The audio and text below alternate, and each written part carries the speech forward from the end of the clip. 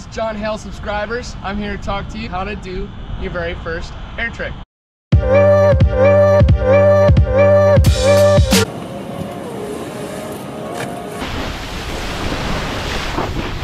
An air roll.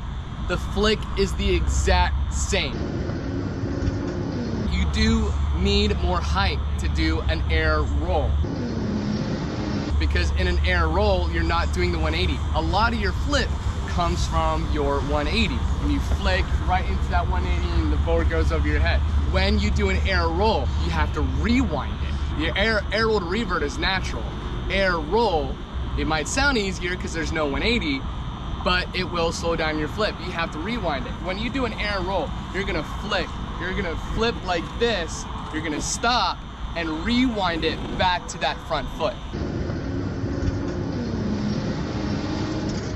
So that's what makes air rolls feel kind of weird, because you flick and that flick naturally wants to bring you into that 180. So once you flick and you get up in the air, you go, nope, bring the handle back to that front hip, landing on your heels this time, because you take off with your heels, you land on your heels because there's no 180.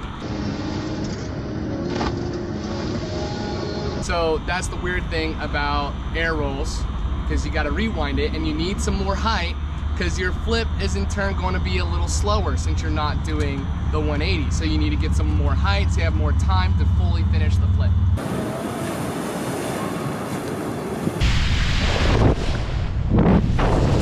Hopefully you can take something from this. Hopefully you take this, my advice, to your home cable park. Keep on doing it, enjoy your ride, and I'll see you next time.